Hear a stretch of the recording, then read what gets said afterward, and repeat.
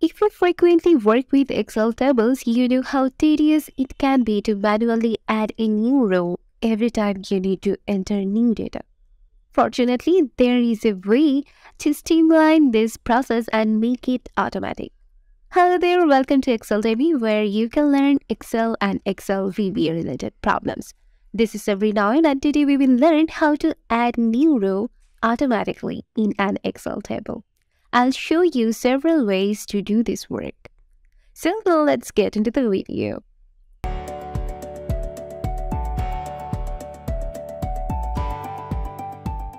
Here we're using Microsoft Excel 365.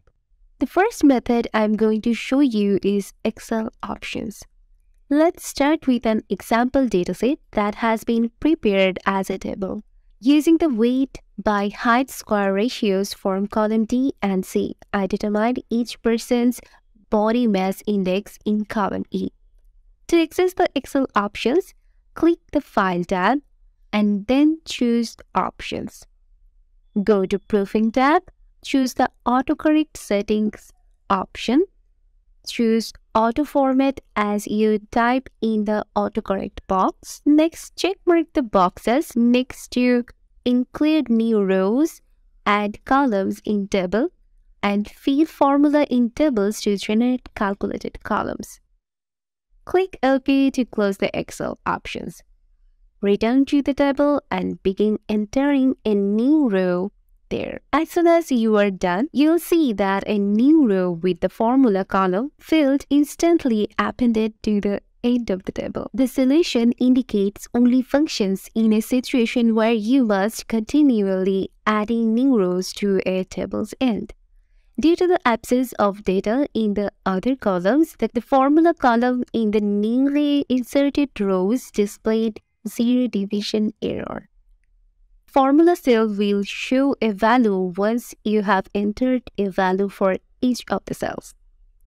The second way is Excel shortcuts. If you need to add a row between two previously existing rows, you can do the same work with Excel shortcuts. The dataset we are using is the same. There are two shortcuts to add a new row to a table. Suppose we want a row between rows 9 and 10. Choose the cell above which the new row should be inserted. So I just select B10. Press Ctrl Shift =.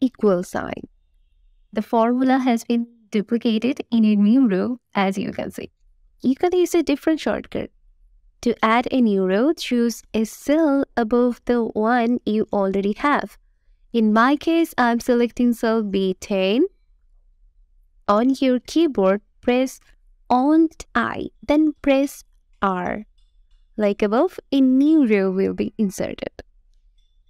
Now the third method, which is Quick Access Toolbar. We can do the same thing using the Quick Access Toolbar. Let's see how to do this.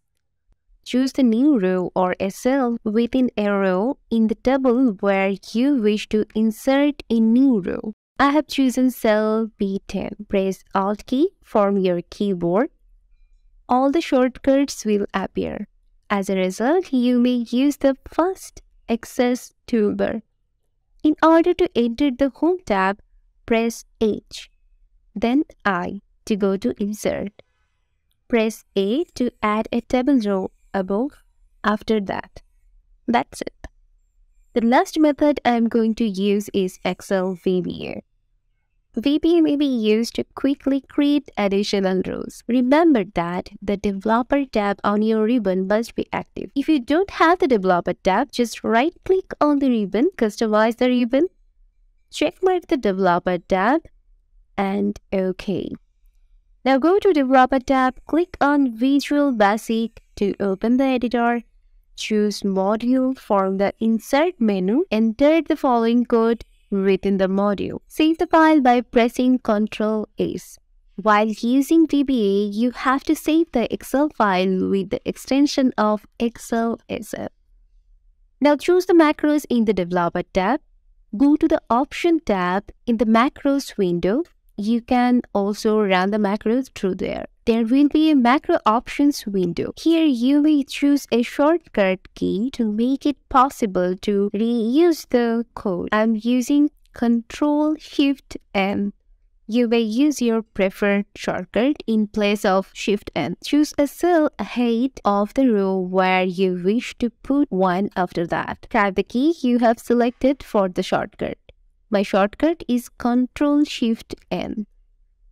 The row will be followed by another row. You may now use the shortcut wherever you want and as often as you like. The formula that are present in the columns will also be duplicated. The VBA code adds a row following the cell or rows you have chosen if you utilize it. You may just run the code from the macros window without having to assign keys. Try these methods, which will save you time and effort in the long run. Hope this will help you. If you have any questions, suggestion or feedback, please let us know in the comment section, or you can have a glance at excelvba.com. Thanks for watching. If you liked this video, please consider subscribing for more content like this.